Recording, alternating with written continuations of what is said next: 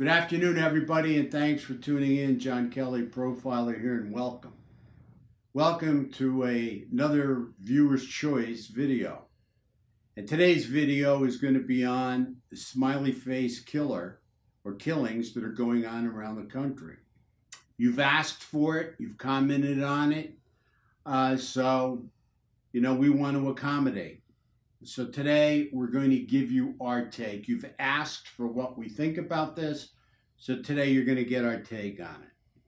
And my take on the smiley face killers is that we're finding a lot of young men, physically fit men, who have been found drowned, and near where they've been found drowned, we've found a smiley face killer drawing or painting nearby the scene. So the question is, all around the internet, do we have a gang going on here? Do we have a cult going on here? I mean, what's going on here? Why are we seeing all these young, physically fit men being found drowned in the waterways of the United States? These men seem to not only be physically fit, but a lot of them seem to be very well educated as well. Quite a few college students here. The smiley face is always found nearby. See, what we're looking for here, we're looking for things in common. I mean, do we have a serial killing gang here? Do we have a serial killing cult here? Or do we have a serial killing team here? Seems to be a lot of deaths spread out around the United States. So how do we boil this down? Well, the way to do it is we have to look for commonalities. Where are the commonalities? What can be used to link some of these cases together? Are these just random killings? Are they random accidents? Or do we have a prolific team that's transient or nationwide that are killing these young men? So approximately 30 men were found with GBH in their system. Now, to me, that's a commonality. I got 30 guys, young men, well built, in good shape, found with alcohol and or GBH in their system in the waterways around the United States. You've got my attention. You've got Stock's attention. We're interested. We're looking at this because this is not the norm. What's behind this? What's causing this? See, this is a commonality. Now, the first thing we want to look at, could it be a gang? Some people say, oh, the gangs throughout the United States of smiley face killers, gangs of smiley face serial killers, I might add. I have a hard time with the whole gang explanation. I have a hard time with that because usually when you have gangs doing things over a long period of time, and these murders have been over a long period of time that these men have been found.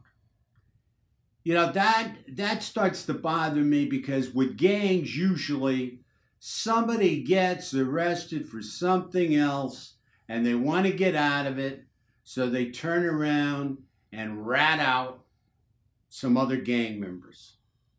So the very fact that gangs operate like this, and sooner or later, somebody squeals on somebody, because in a gang, you're only as strong as your weakest link.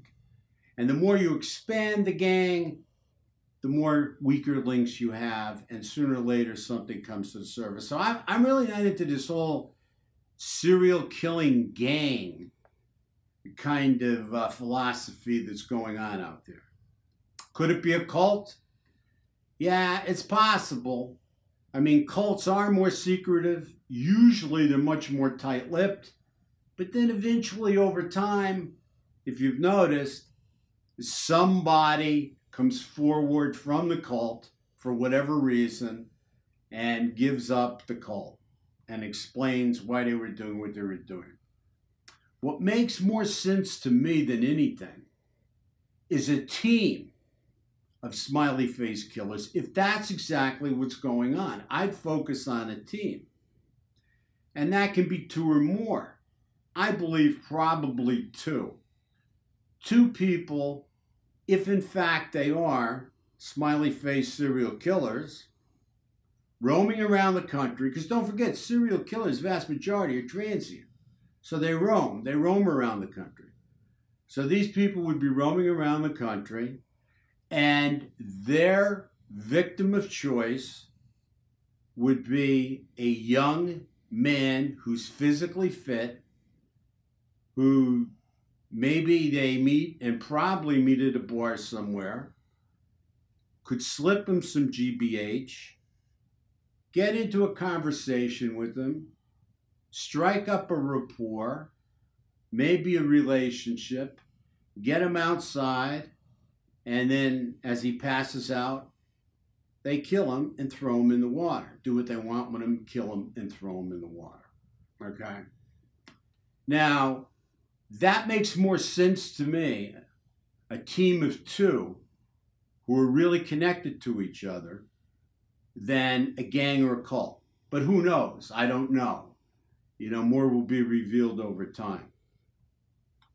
When we look at serial murders, we have to realize that usually about 10% are committed by teams. So we have to play the odds on this as well. And we have to look at Henry Lee Lucas and Otis Toole. How many people they really killed, nobody really knows.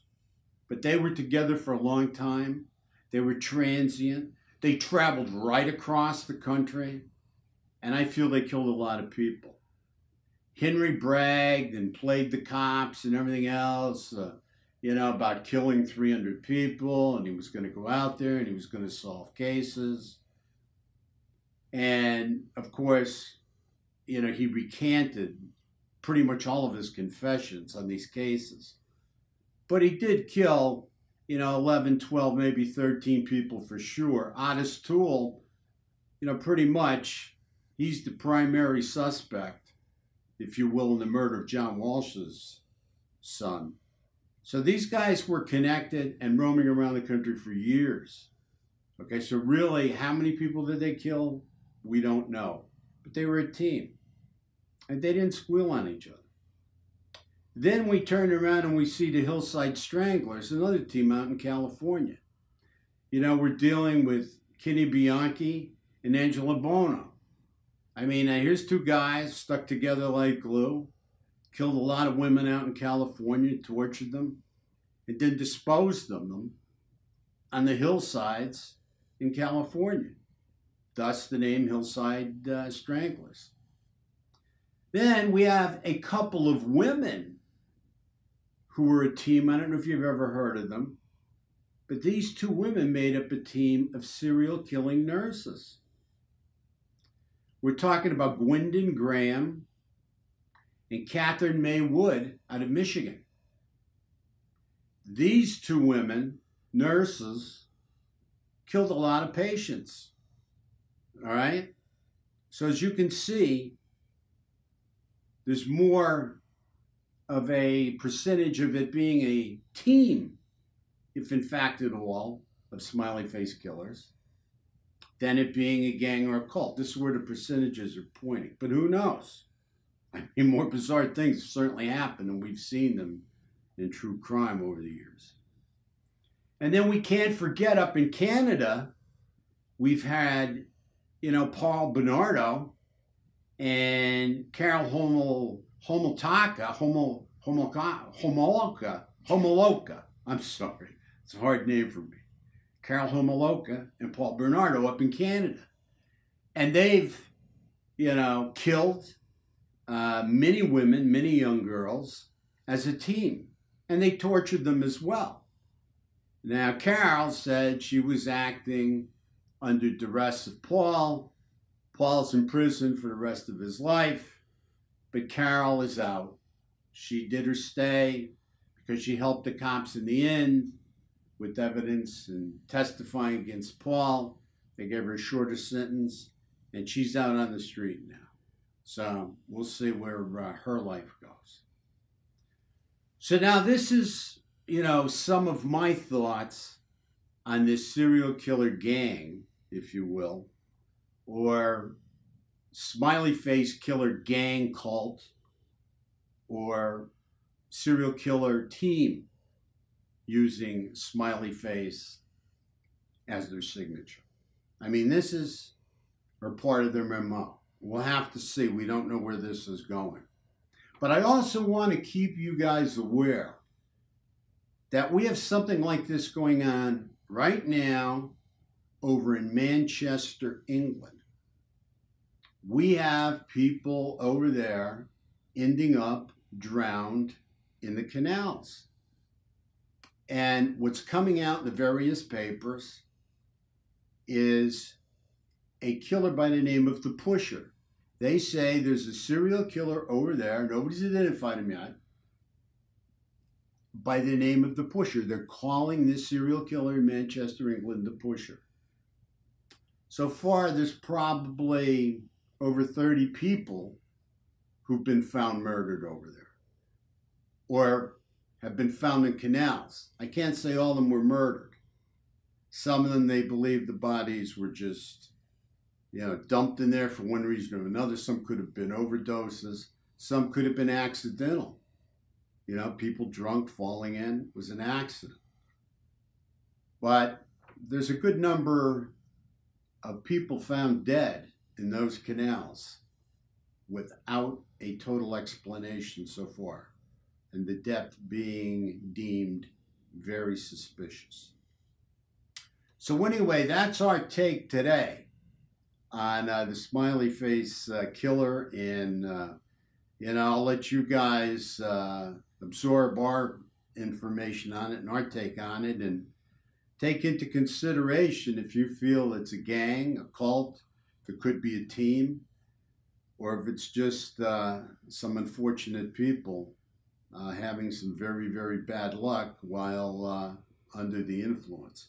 But when I see 30 men, young men around the same age, physically fit, found with GBH in their system, that gets my attention. Thank you so much for watching today. We always appreciate you tuning in. Thank you so much for your support. Thank you so much for your subscriptions. Stay safe out there and make it a great day.